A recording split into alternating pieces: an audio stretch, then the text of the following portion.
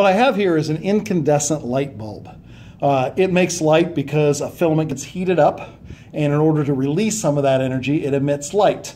It emits light of all colors, so in the end, those colors mix together to make white light. Now what I have here is a diffraction grating. This diffraction grating splits light up into its wavelengths. So if I put it in front of the lens, notice what I get. I get a nice rainbow on each side of the light bulb.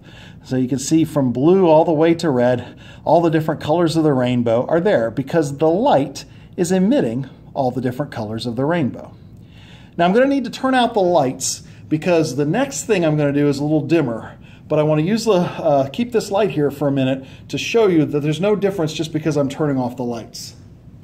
So now the lights are off. That makes this light look obviously a lot brighter. But once again, if I put the diffraction grating into its path of the lens, you end up seeing the nice rainbow again. Okay, so this is a different light. It's a light made with a gas. The gas that's in there right now is krypton gas. And electricity is passing through the krypton gas. That excites the krypton gas, and it has to de-excite in some way, so it emits light. But notice the light's different. It's not as white. If I put the diffraction grating up to the lens, you can see why. Unlike a nice rainbow like we saw before, we now see three specific lines. We see a blue line, a green line, and an orange line, and that's it. It's not making any red light, not making any yellow light, just one strip of blue, one strip of green, one strip of orange. Each of those strips represents a single wavelength. So this krypton gas is emitting three specific wavelengths of visible light in order to de-excite. Now that didn't make sense for a long time because our understanding of the atom wasn't good enough to understand why this is the case.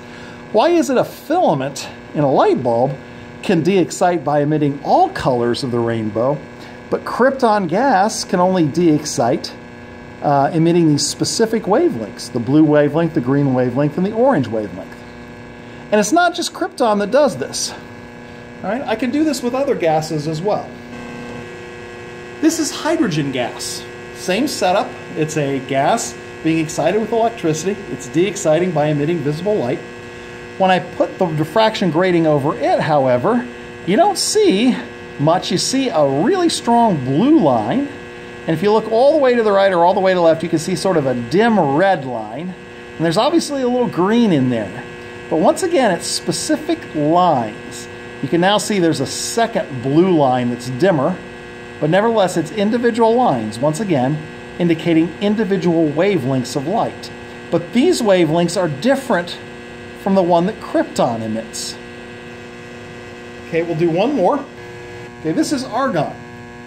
And once again, it's argon gas. You're passing electricity through it to excite it, and then it's de-exciting by emitting light.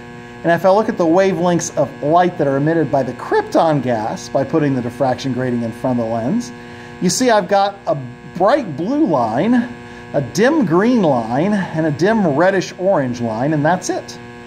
So once again, these are different wavelengths than the other two gases, but they're individual wavelengths. These gases are emitting individual wavelengths of light in order to de-excite. And that's puzzling until you understand the actual structure of the atom.